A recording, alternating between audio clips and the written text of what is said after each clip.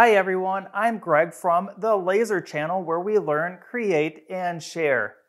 In today's video, I'm going to be sharing my top 5 basic things I do to keep my machines running at peak performance.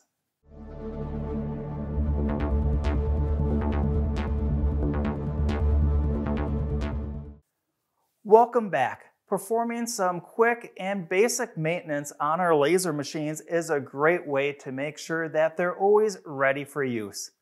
Let's get started with number 5, and that is wipe it down.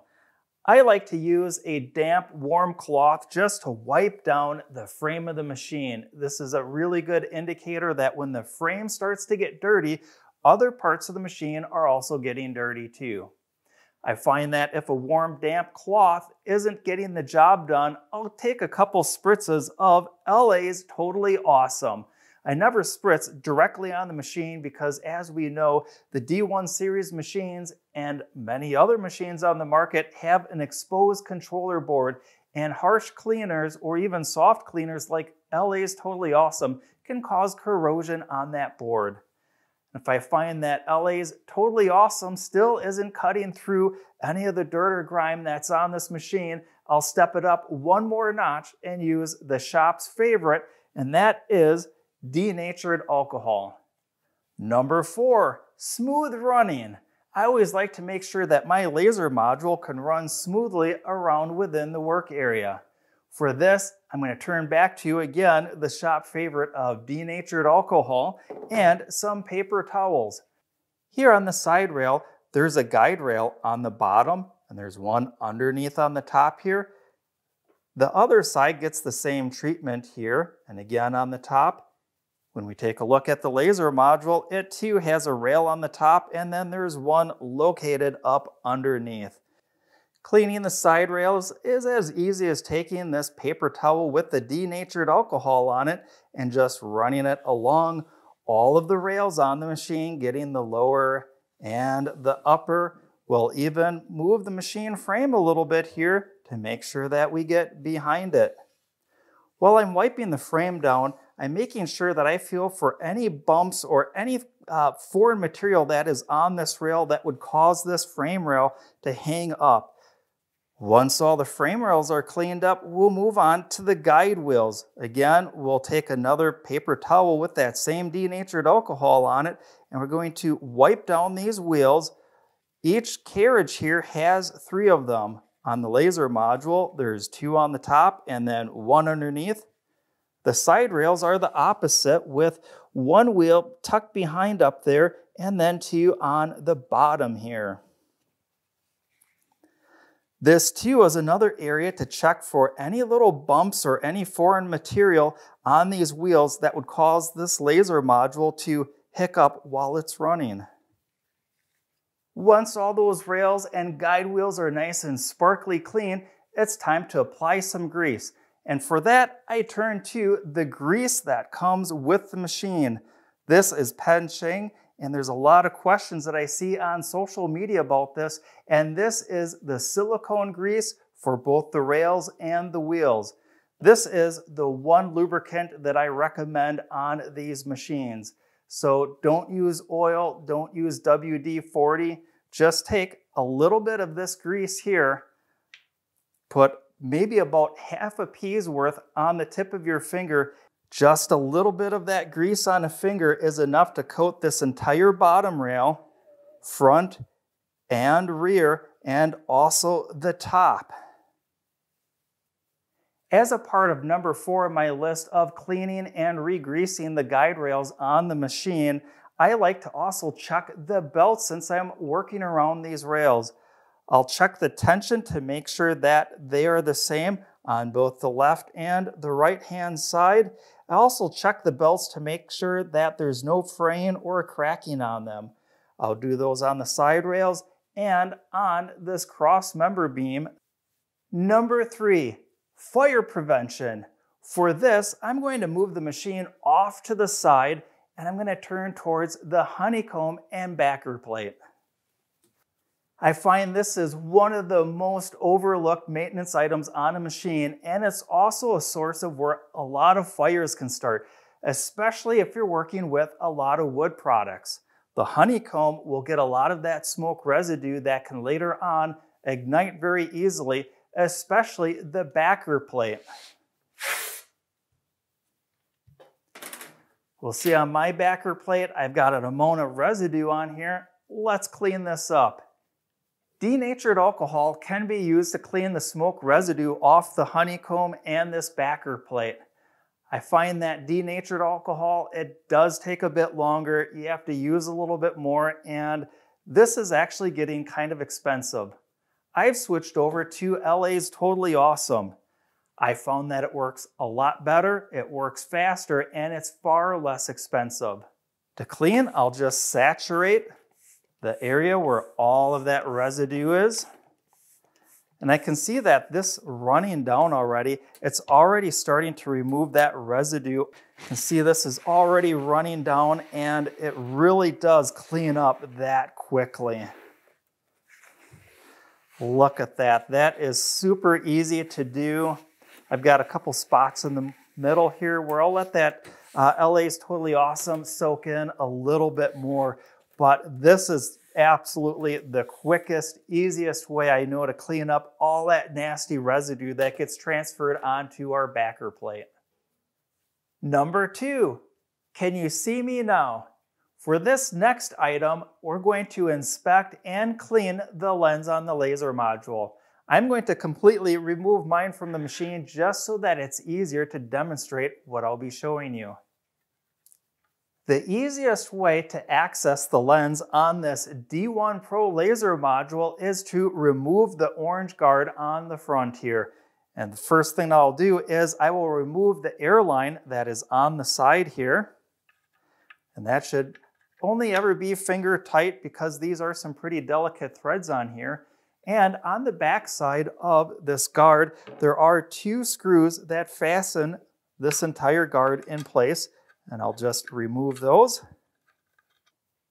With the screws removed, this just drops easily out, revealing the full air assist nozzle kit on here. And I'll grab an Allen wrench and remove that.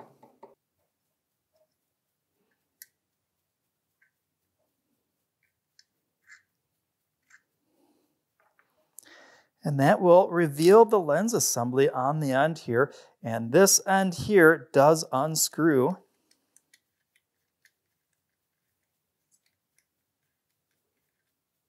Now that we have all the parts out, inspection is going to be very easy. I'll first take a look at the focusing lens that's on the laser module. This stays in place, and what I'm going to look for is any etching or marking. And this is typically going to be a rectangular in size. And if I have anything with that, I'll need to contact Xtool about replacing this assembly here. Typically, we don't have that issue. It's more of this lens right here. This will have an etched square mark on it. Sometimes this will be cracked. Or if we're not running the air assist nozzle, which I always recommend that you do, this lens can become covered with smoke residue, and then very quickly after that, it usually has an etched mark on it. But if we keep up on our maintenance on here, we can keep this crystal clear and running like new. If there is any residue on this lens, I like to use isopropyl alcohol, and I put some of that isopropyl alcohol on one of these foam cleaners, and I'll clean primarily the outside here. Every once in a while, somehow there's some smoke residue that gets to the back side of this lens. Not sure how that happens, but I have seen it. If I'm finding that I'm still having troubles cleaning any residue or marks off of this lens, I may need to take some of that same isopropyl alcohol and put it in a small container with a cover and place this inside and let it soak overnight. I have seen that make it a lot easier to clean any of that residue that's off of here. This really does need to be absolutely crystal clear for best performance. My lens is absolutely clean. In fact, when I hold it up to the light to inspect it, it doesn't even look like there's any glass in there. We're now down to number 1 on my list, and that is still showing some love to this laser module, and that is to make sure that the intake cooling fan remains clean on the laser module. To gain access to the cooling fan on the top here, we will need to remove this connector. That's why I like to do the lens cleaning first. That way, if I have this connector removed, I can go easily to this step here. We would remove all 4 of these screws and carefully lift the cover off. My preference is to leave the fan in the housing and go back with a light damp denatured alcohol on this foam Q-tip here and carefully clean each of the blades. The fan that's underneath this cover has a very short lead on it, and I see a lot of people that pull that fan out and they start moving it around, and at some point they break one of the leads that goes directly up to the motor, and it's not serviceable. It's not able to be reconnected to the fan, and a whole new fan assembly must be purchased. Keeping the cooling fan, the heat sinks, and the electronics inside this laser module, it's kind of a very tedious and delicate task to keep that clean. So as a part of number 1 on my list of keeping this clean is not even having to go in there ever to clean that. And for that, I always run an exhaust enclosure around on my machine, and I run an exhaust fan that's very efficient on here. I picked this one up because this is the first exhaust inline fan that I used in the shop here, and this flows about 200 CFM.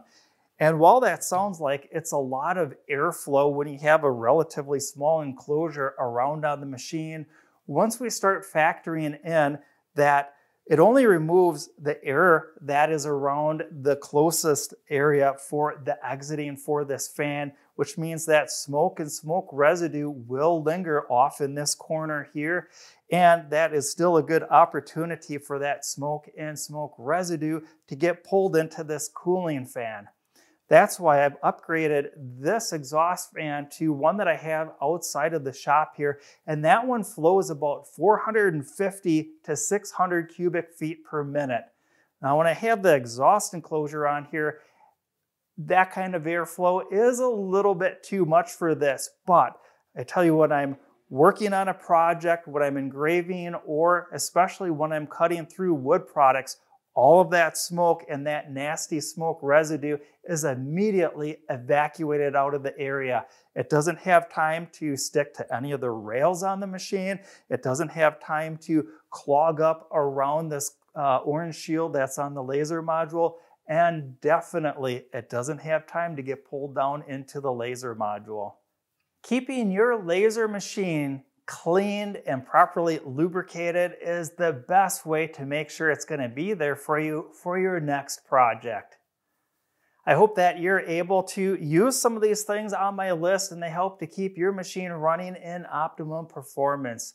If you like this video, show it some love by giving it a like, subscribing to the channel, or ringing that notification bell. Doing any number of these things really helps the channel out, but more so, it's a great way to connect content like this with great viewers like you.